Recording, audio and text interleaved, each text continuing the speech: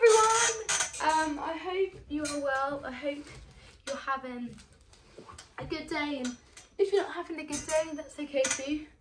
I just think, just allow yourself to feel whatever you're feeling, and then at some point, pick yourself back up again, and just like, do something fun, do something you enjoy. And I feel there's like a Bible verse that we all need to be reminded of. So if you have a Bible, go grab it. If you don't have a Bible, go put one in your Amazon basket. ESV, NIV, Message, they're all really good. But just buy yourself a Bible. It's just so great and I love it. So we're going to look at Matthew 11, verse 28 to 30. And I just love this. I really do love it. It's my favourite, one of my favourite Bible verses. And I'm just going to read it and I'm just going to share my thoughts. And it says, "Come to me, all of you who are weary and burdened, and I will give you rest. Take up my yoke and learn from me, because I am lowly and humble in heart, and you will find rest for your souls. For my yoke is easy and my burden is light." Oh, I'm just going to read it one more time. "Come to me, all of you who are weary and burdened, and I will give you rest. Take up my yoke and learn from me, because I am lowly and humble in heart, and you will find rest for your souls.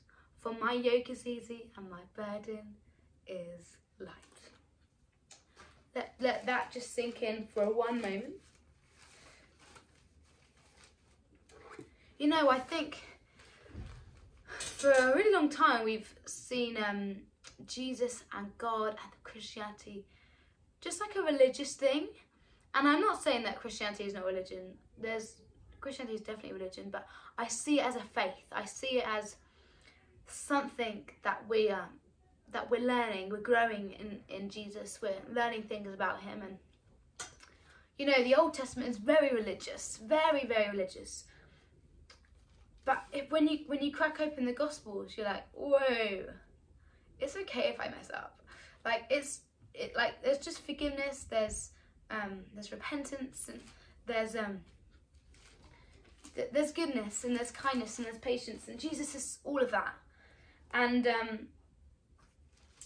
I think for a lot of us, we feel quite stressed. We feel quite heavy, like we're carrying lots of emotions, we're carrying lots of thoughts, and aren't we all, to be honest? And I just want to encourage us all to just just hang out with Jesus. There's this thing called, some people call it the quiet time, but I call it Jesus time, because sometimes I don't want to be quiet and I just want to shout and I want to scream and I want to sing. But sometimes I just want to lie on the floor and just be. Just gives more options. Or sometimes I want to go on a run or bake a cake. There's no rules.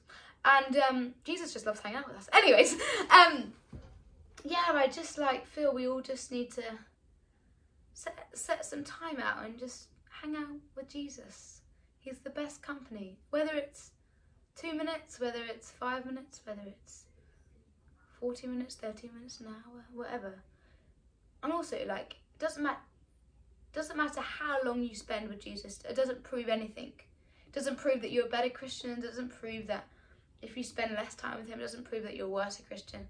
Jesus just loves hanging out with you. He just is just so excited to listen to you and give you give you joy, and for you to encounter him. And you know, my favourite moments in my relationship with Jesus have been in my bedroom, where I've just been and sat with him and cried with him and been angry at him, because Jesus really cares about me and he really cares about you. And he loves me and he loves you. He has patience for me, he has patience for you. He's so kind to me and he's so kind to you. He is good to me and he is good to you. And I just think we often forget that on our bad days. But let's find rest in Jesus. Let's listen to him, because he's the best and greatest friend. But anyways, have a good rest of your day and see you very soon. Bye.